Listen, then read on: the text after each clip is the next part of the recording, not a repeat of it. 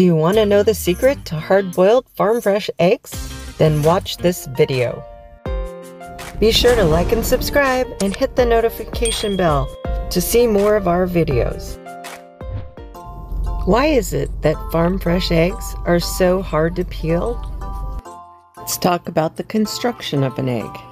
The egg has a shell on the outside of a membrane. The fresher the egg, the more that the membrane will cling to the shell. The older the egg, the air goes through the porous shell, separating the membrane from the shell, allowing it to peel easily when boiled. So how do you avoid this disaster when peeling farm-fresh eggs? It's so easy, you're not going to believe it. Rather than boiling, use steam.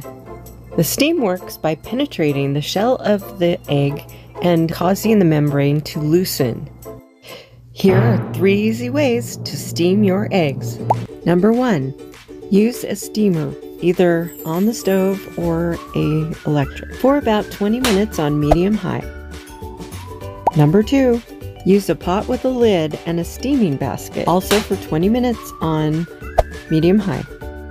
And number 3, use an instant pot. 1.5 cups of water and 1 dozen eggs for 5 minutes on high, and then they'll come down about another 5 minutes. And when they're cool enough to take out, I will then put them in an ice-cold water bath for an additional 5 minutes. These can stay in your refrigerator unpeeled for 7 days. This process works with or without the rack. Regardless of what method you use, you will have the perfect peeled farm-fresh egg.